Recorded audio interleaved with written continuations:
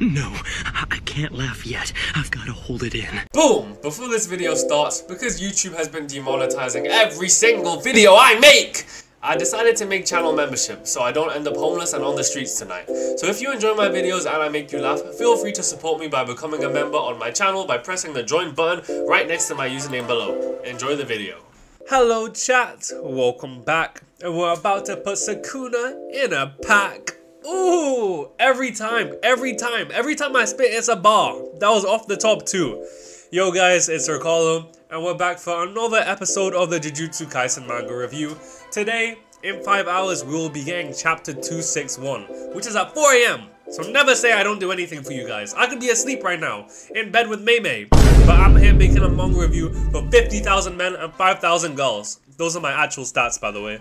Last chapter, I mean, let's be honest. We all know how the last chapter ended. We all know. So I'm not even gonna waste your time. We're just here to see if Gojo really actually came back. And I'm recording this part of the intro before the chapter comes out. So if you hear a sudden change in my tone, you know what happened. But before that, the official leaker, Miyamura, posted some interesting stuff on Twitter. So let's take a second to talk about it. Miyamura posted a tweet asking for predictions to JJK 261, and I just want to highlight some of the replies. You're wrong for this, and you know that. You know you're wrong for this.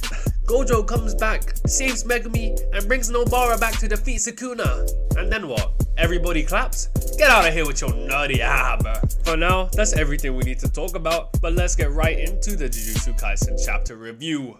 Oh wait, hold on. Before this video starts, if you're looking for other anime fans to talk about the leaks with or anime in general, join my Discord server. There's over 2,000 members and it's always active. Like always.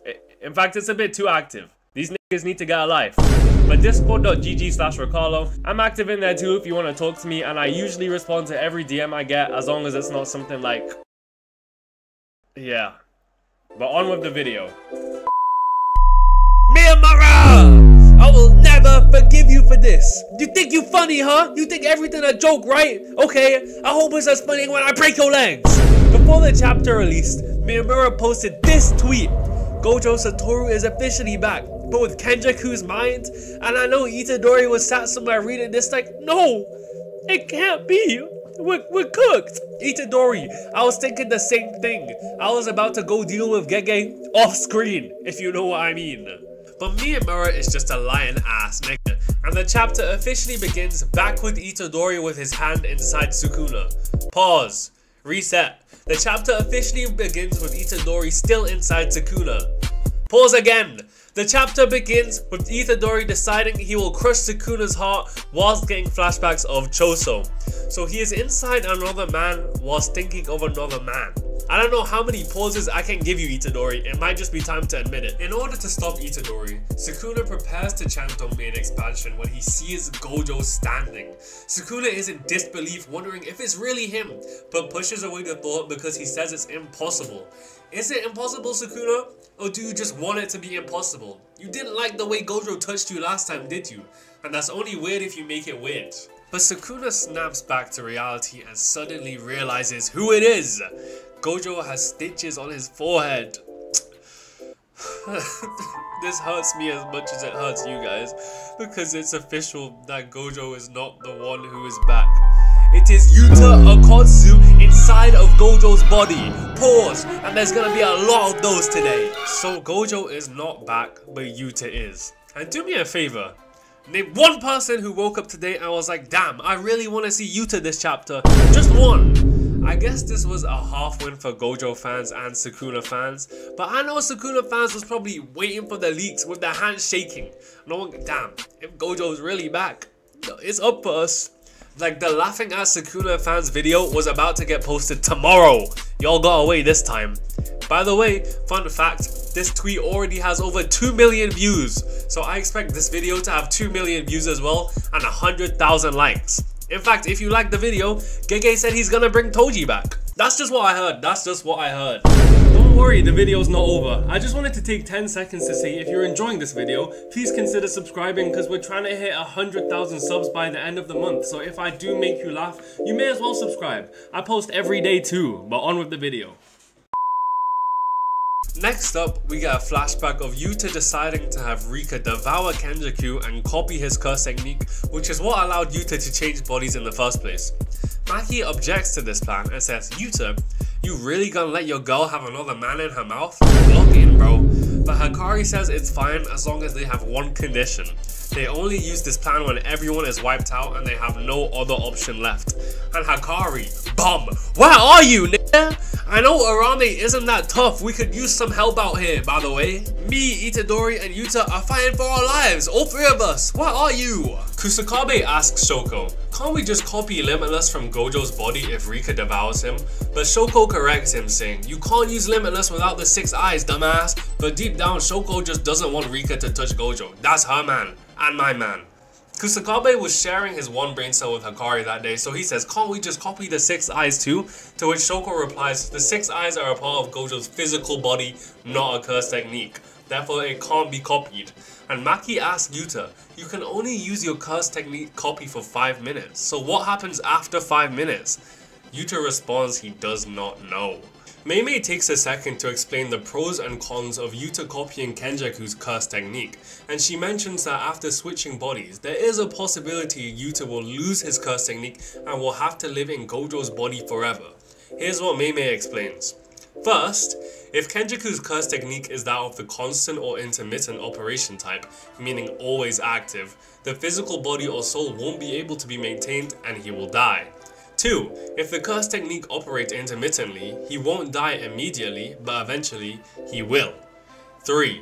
If the curse technique is a single-use one-time technique, he will be able to use Limitless even past 5 minutes. So after switching bodies, it is completely possible that Yuta's curse technique will be completely discarded and he will have to entirely live as Gojo in his body from now on. And honestly, if I'm Yuta, that doesn't sound so bad. Gojo's 6'3", tall, handsome, white hair, blue eyes. Yuta's a better man than me, because if I swapped into Gojo's body, you would not be catching me on the battlefield with Sukuna, I promise you that. As soon as I swap, I'm teleporting away and getting a ticket back to Africa. I'm about to show these bitches what Limitless really means, you know? Yuta says he understands and acknowledges that this is a last resort, so he will try and fight Sukuna with his own domain and technique first, and only if he can't win, he accepts Gojo's body. And we know how that went. But Maki and Kusakabe have a problem. Kusakabe says it's a good plan, but it's just not humane. And bruh, Yuta, if you don't press this nigga, Yuta says, what do you mean humane? We're about to fight the strongest sorcerer in history and you're talking about being humane? If we can win just by throwing away our humanity, we shouldn't even be talking about this, bum. And W press by Yuta. Let me see a W press in the comments, because Kusakabe was actually bugging here. You think Sukuna cares about being humane? You got bigger things to worry about, buddy. That unemployment check running out soon too. Time to start working for once. And my hatred for Kusakabe's lazy ass aside, Yuta asked everyone, are you all afraid of having to become a monster to fight Sukuna? And Maki says, no Yuta, we're just worried about you. But Yuta ain't taking that. He says, you worried about the wrong thing. What about Gojo sensei? Is he not important? Haven't we been pushing all the burden of becoming a monster onto him? If Gojo sensei loses, who else will become a monster?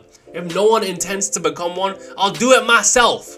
And Maki, I know you ain't talking. You went to Thailand and got a BBL. They filled it with feathers and dirt. It's disgusting. He said. That's what he said in the manga. The scene switches and Yuta tells Gojo that he'll take over his body if he loses. Gojo says, sure bro, but I don't plan on losing and I don't care what happens to my body neither. Plus 200 aura. They talk about whether Yuta is a descendant of the Fujiwara or Sugawara name, which seems a bit random. But if Yuta is a descendant of the Sugawara name, it means him and Gojo are distant relatives. But Uro-san told Yuta he was a descendant of Fujiwara blood, to which Gojo says, well, I don't know, maybe you're both. Your mom was a hoe. Gojo tells Yuta that he was born under better circumstances than he was, so if Yuta can't utilize that advantage and do something, he's lame. And he starts talking about Yuta's sloppy cursed energy. He's about to go fight Sukuna, but he's still pressing his own students. Gojo then asks his students to go away because he doesn't want them to see this bloody sight, especially since he doesn't know what he's about to do is right. Gojo says, if I lose to Sukuna and all the old geezers in the room are gone, Gaku Ganji Gramps will stand at the top of Jujutsu headquarters, meaning there probably won't be any more chaos like the post-Shibuya incident. Gojo once again tells his students to go back, but they all refute him. They say no.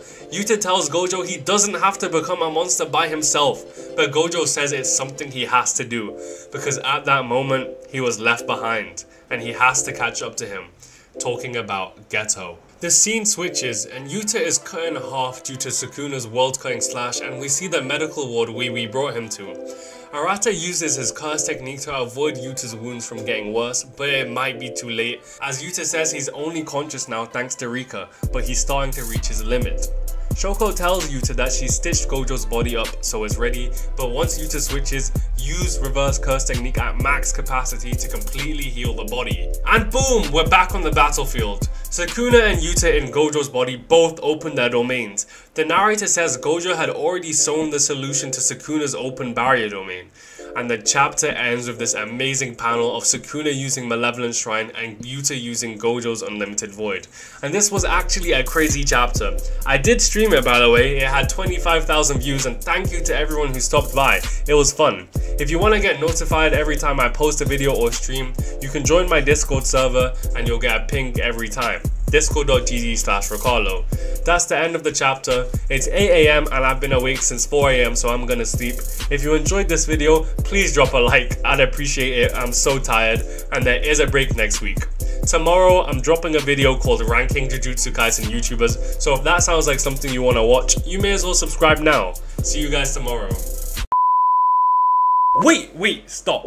I was looking in the selfies and fits channel of my Discord, and I realized you niggas have no drip. Especially you. That is not drip. I don't care what they told you. So let me help you guys out. Usually anime merch is trash, but take a look at these pants, right? You can't tell me these cargos are not fire. They are. The compression shirt bundles too. Ooh, and the chains, the plushies. This shirt was so fire, I actually bought it. Thank you to Anime Express for sponsoring this video. If you guys want Japanese style clothes or anime merch, go to animeexpress.store and use code ricarlo10 for 10% off your entire purchase. The whole thing, I'll pay for all of it. Link is at the top of the description. Sukuna fans are banned from purchasing and Mei fans need to be locked up.